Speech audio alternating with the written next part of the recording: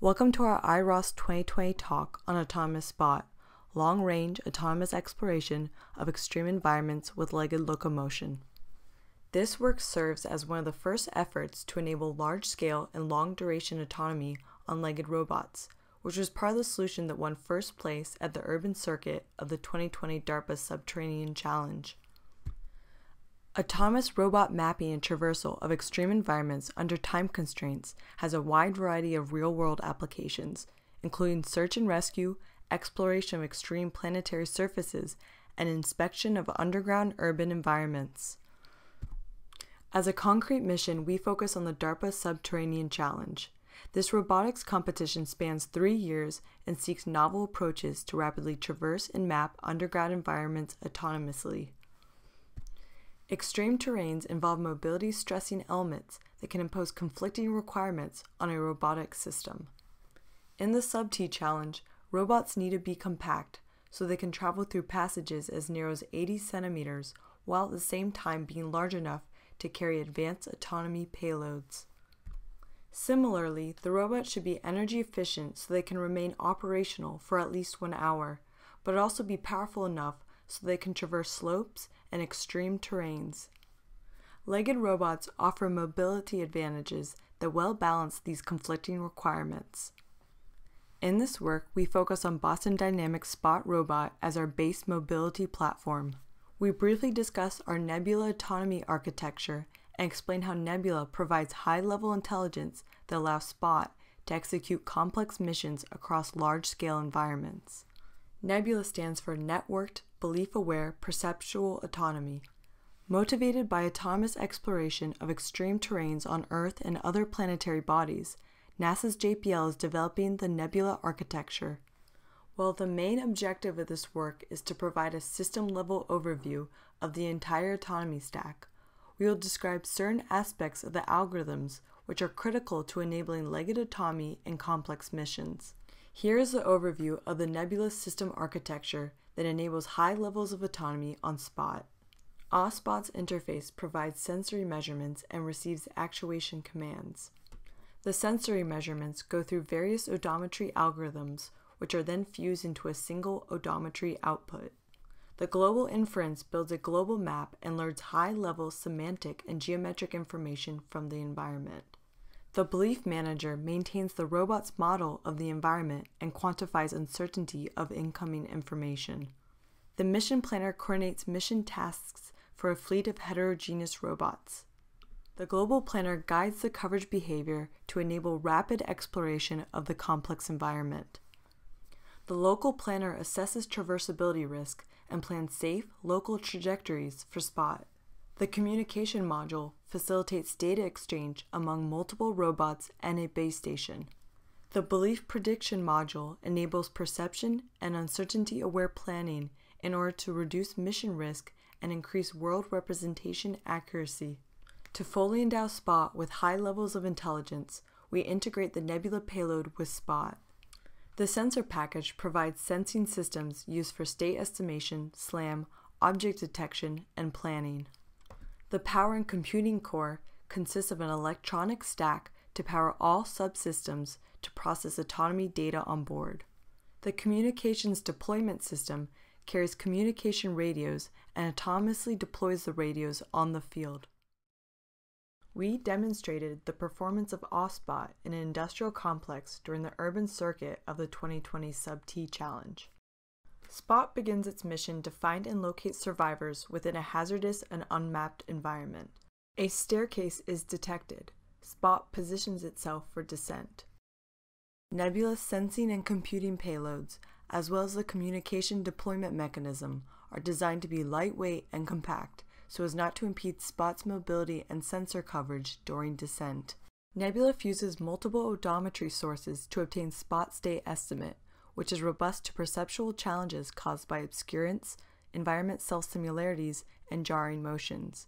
Here the odometry estimate is used to spatially integrate LiDAR points to form a local map. Communication is challenging in subsurface environments opaque to radio waves. Spot sits down before deploying a communication node from a safe height. Nodes are deployed at strategic locations to enable sharing of mission-critical information among robots as well as the command post. Hazards such as obstacles, holes, and slopes can physically harm the robot and endanger the mission. Nebula's heterogeneous sensing and computing units are used to reliably detect and plan paths that avoid these hazardous regions. Here, Nebula detects a water puddle as a high-risk region and plans a path around it. Nebula guides SubT to an unexplored narrow passage after the surrounding low-risk areas have been sufficiently explored. SubT's wheeled robot teammate has already passed through this room, leaving a node to extend the communication network. Through this network, the robot fleet has received information that there is a staircase. SubT is instructed to conclude its local exploration mission early and is guided to the staircase, which will likely lead to an unexplored level. Mission-critical information, such as the presence of a staircase, is stored in a sparse graph structure that spans the entirety of the explored space. We call this structure the Information Roadmap, or IRM. The IRM consists of nodes and edges which encode information about sensor coverage and traversability. Nodes are partitioned into breadcrumbs and frontiers. SubT deploys another communication node at the base of the staircase. Node locations are stored in the IRM and help determine future dropping locations. Frontiers indicate areas that have yet to be fully covered. As these frontiers are explored, breadcrumbs with information about the surrounding environment are dropped. Here we visualize the IRM constructed in real time so far by the robot fleet. It stores all mission-critical information acquired about the explored environment. SubT enters a large pillared room with uneven terrain and construction waste scattered on the ground. SubT limits its trajectories to certain homotopy classes, leading to a large looping behavior that efficiently covers the space without the need for auxiliary search detours that are costly in time. As SubT leaves the room, it identifies a red backpack, evidence of survivor activity. The location of the backpack is recorded in the IRM.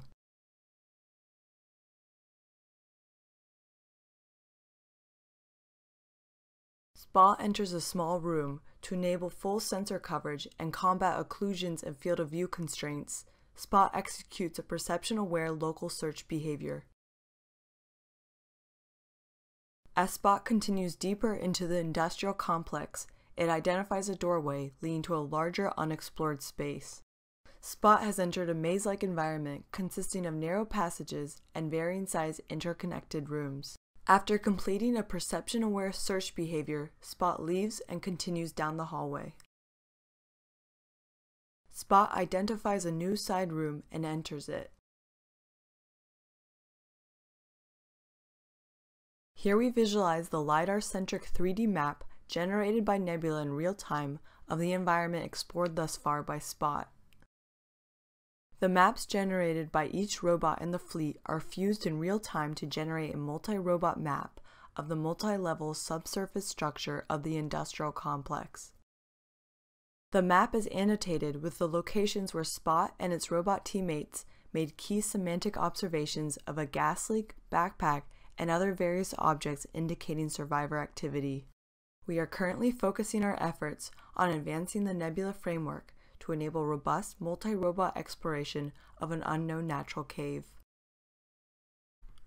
In order for SubT to achieve high levels of autonomy in a cave environment, we are extending the Nebula planning architecture to include a hierarchical, risk-aware coverage planner that predicts future hazards and plans motions that maximize sensor coverage for a given time constraint. Since our cave exploration mission is both long duration and large scale, we first introduce key spatial and temporal approximations of the policy space. Then we employ a cascaded receding horizon POMDP solver that quickly finds non-myopic real-time robot behaviors over the belief space. In order to plan robot behaviors under sensing and motion uncertainty, we capture the probabilistic distribution over all possible states in a belief. Our belief consists of the world state and the robot pose. The world state can be further decomposed into two components: The first component is a representation of the world geometry or occupancy, and the second component describes which parts of the world have been observed or covered by the robot. The world belief state is constructed and maintained in the belief value manager according to two posteriors. The first is the belief over the local world geometry or the cost map, which informs the world occupancy state. The second is the belief over the path history or the pose graph, which informs the world coverage state. In order to reduce complexity, we decompose the belief space into local and global representations. The local belief map, or lattice IRM, is a dense grid structure of fixed dimensions that moves with the robot. It is maintained in the lattice manager and passed to the lattice level planner. The global belief map, or graph IRM, is a sparse structure of dynamic size which captures the connectivity of free space in the explored environment. Likewise, it is maintained in the graph manager and serves as an input to the graph level planner.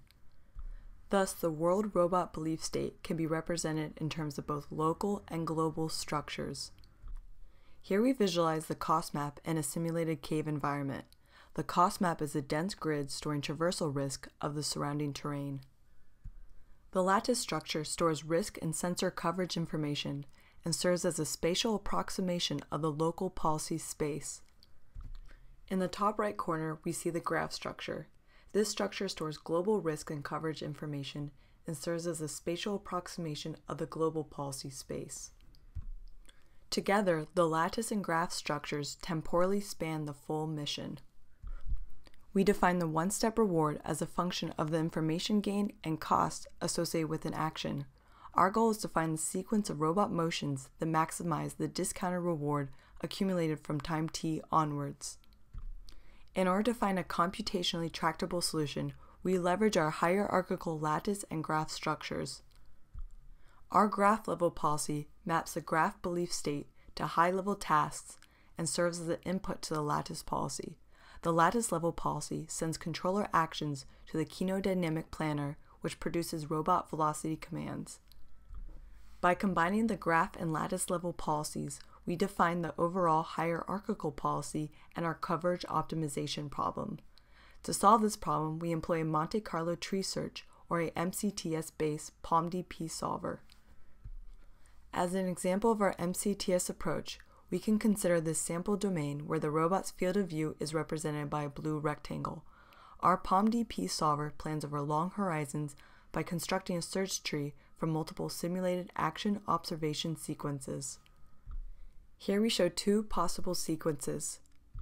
During simulation, each history or action observation sequence is stored as a node in the tree. After each rollout has reached a terminating condition, the coverage reward is backpropagated up the tree and the action sequence with the highest coverage value is selected and converted to controller inputs for the robot. In this case, while the terminal world robot state for both sequences are identical, the left sequence is more rewarding than the right sequence, since fewer actions were required to cover the same area. Here we can watch our hierarchical coverage planner guiding the robot's exploration of the cave in real time.